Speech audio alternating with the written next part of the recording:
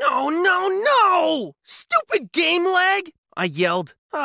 Fingers jabbing the controller, a futile attempt to salvage my online reputation. In my dimly lit room, adorned with posters of fantasy realms and heroic avatars, I was about to meet a digital demise. Teddy! Came the voice of my mom, invading my sanctuary. My door burst open. My mom's concerned face peeked in. Have you been on that game console all day? She inquired, her forehead creasing into a familiar frown. Mom, it's called World of Valor, and this is a raid night. The guild needs me, I replied, not daring to peel my eyes off of the screen. Darn it, I muttered, slumping back on my chair. We need to talk, Mom said, her voice serious. I have a clan to resurrect, Mom, I grumbled, but the stern look in her eyes told me that this wasn't a battle I could win. So I reluctantly followed her into the living room where Dad was waiting. He held a brochure, Hell Camp, Transform Your Life.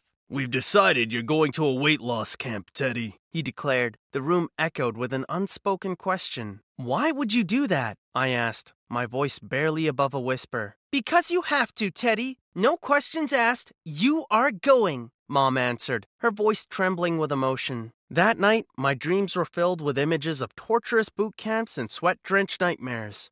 The thing was, I was more than just a fat guy. I was a gamer, an illustrator, a dreamer. I just wish my parents could see that, but all they saw was my size. And so, the next day, I was on my way to Hell Camp, the beginning of my summer in purgatory. Camp, sweet camp, I groaned, stepping off of the bus. The sign read Hell Camp in shiny, blood-red letters and in smaller print, Transform Your Life. The irony was palpable. A sudden voice interrupted my contemplation. Hey, new guy, came a snide voice. A pair of beefy boys smirked at me. I guess they were my welcoming committee. Nice shirt! Does it come in your size? They laughed, pointing at my World of Valor t-shirt. Apart from cracking lame jokes, do you guys actually do anything around here? I shot back. The two shared a glance before breaking into laughter. My first day here, and I was already on the bully radar. Fantastic! The days turned into a routine of hellish exercises and healthy meals. I desperately missed my gaming sessions, my drawing pad. But then someone, disrupted that routine. Is that a World of Valor t-shirt? A soft voice broke through my misery during dinner. I looked up to see a girl around my age, with sparkling eyes and a warm smile. She wore a paint-stained shirt and had the look of a fellow outsider. Yeah, it is, I replied, my heart beating just a little bit faster. Do you play? I do, and I paint. It helps me escape from this place, at least in my mind. I'm an illustrator, I blurted out, my eyes lighting up. She looked genuinely interested. That's amazing! Maybe you could show me some of your work. In the midst of Hell Camp, I'd finally found a silver lining. A friend who loved video games and painting, just like me. Her name was Lily. The bullies, however, hadn't forgotten me. Look at the lovebirds, they sneered, spotting us together. Sitting side by side, Lily and I were like two sinking ships, trying to stay afloat in the vast ocean that was Camp Hell.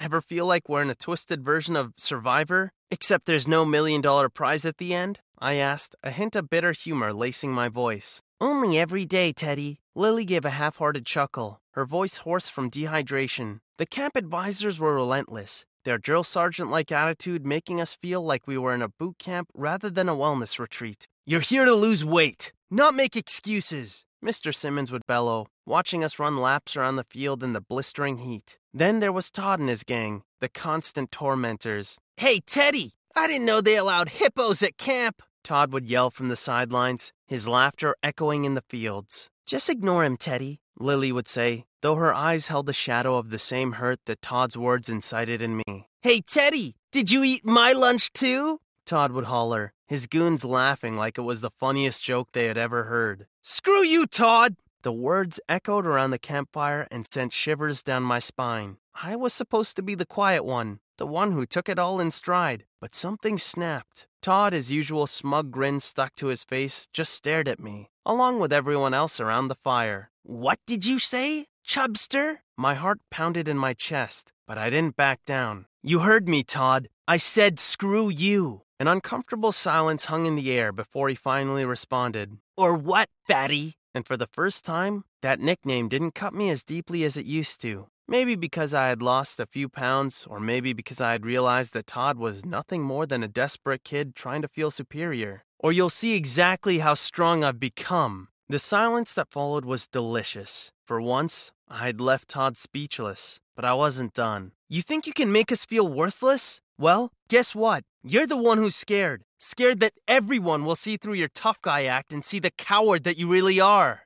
I glanced at Lily, who was staring at me wide-eyed, before turning back to Todd. And leave Lily alone. If you have a problem with her, you'll have to deal with me. Is that a threat? Todd asked, trying to regain control of the situation. It's a promise, I shot back, standing up straighter than I ever had before. As I walked away, I could feel the eyes of everyone else on my back. I felt strong, like I could take on the world, but there was also a strange taste in my mouth. Was this what being mean felt like? Was I becoming just like Todd? I was changing. The fat melting away from my body was taking it with the shyness, the fear, the silence.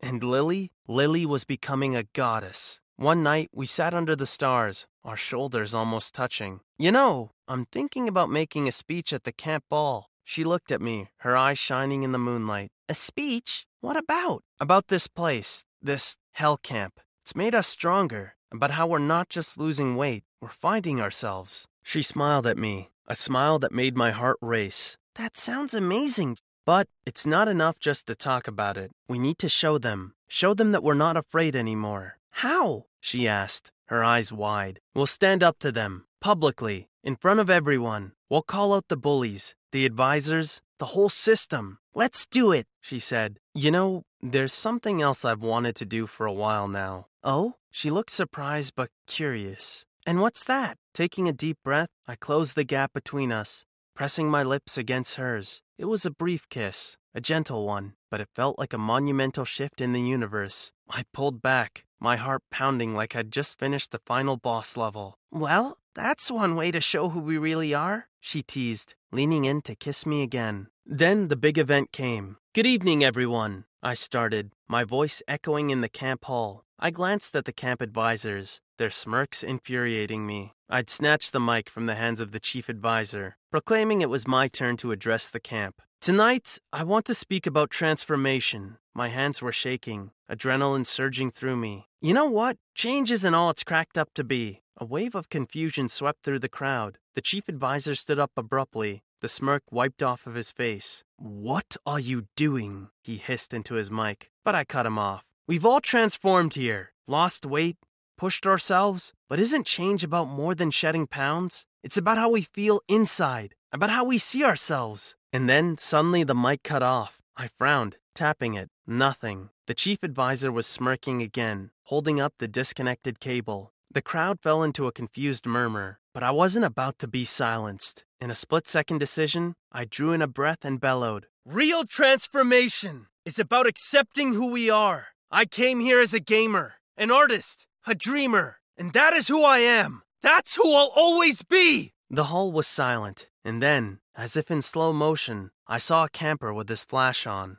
Others followed, the soft glow of screens piercing the dimness. The advisors tried to step in, to cut his spectacle short, but the cheers from the crowd were deafening. The power in my words, in my stand, had struck a chord. The hall was a riot of noise and emotion. I got home later that night, the adrenaline from my impromptu speech still pulsing through my veins. The house was silent as I crept in, the dim glow of the living room light guiding me. Mom, Dad, I called, my voice echoing through the quiet house. We need to talk. There was a pause before my parents emerged from the living room. They were surprised to see my changed appearance, but it wasn't my physical transformation that was important to me now. I want to talk about the camp, about what happened there. Do you have any idea what I went through? My voice wavered, but I pushed on. The bullying, the relentless drilling, the dictatorial supervisors. I felt humiliated, cornered. I thought you sent me there because I was a disappointment, I confessed, the words bitter in my mouth. Because I wasn't what you wanted me to be. Son, we didn't mean... Dad started, but I cut him off. No, let me finish. For the longest time, I hated who I was because I thought you did too. But I've realized something. I am who I am, and I won't change that for anyone. Not even for you. Tears welled up in my eyes, but I didn't let them fall. This was my moment of defiance, of strength. My parents were silent. the impact of my words hitting them. I love video games. I love art. I love dreaming. And if you can't accept that, then maybe you need to do some changing. With that, I turned, walking towards my old room, leaving my stunned parents behind. They had a lot to think about, and so did I. As my phone buzzed with notifications the next morning, I rubbed my eyes and squinted at the screen. Viral? Really? I muttered to myself. I scrolled through the comments, my heart pounding. There's so many, I whispered, my voice choked with emotion. I was a voice for the silenced, a beacon for change. But it wasn't just the speech. My illustrations, too. They were everywhere. I couldn't help but let out a shaky laugh. I've become famous overnight. The surreal reality of it made me dizzy. I thought about Lily then, her fiery spirit and gentle heart. I grabbed my phone, dialing her number before I could second-guess myself. Lily, I said when she picked up, let's go out. I want to see you. When I ended the call, a plan in place and a spark of hope in my heart, I couldn't help but think back. Hell Camp, its memories, its hardships. They were a part of me now. I wouldn't have changed a thing. I found myself saying, I needed this. Needed it to stand up for me, for others. Here's to you, old me. I raised an imaginary glass. You've done good, and I'm proud of you. With Lily joining me, my newfound fame, my illustrations, and my voice, I was ready to face whatever came next. Bring it on, world, I murmured to myself, a fierce determination burning in my heart. I'm ready.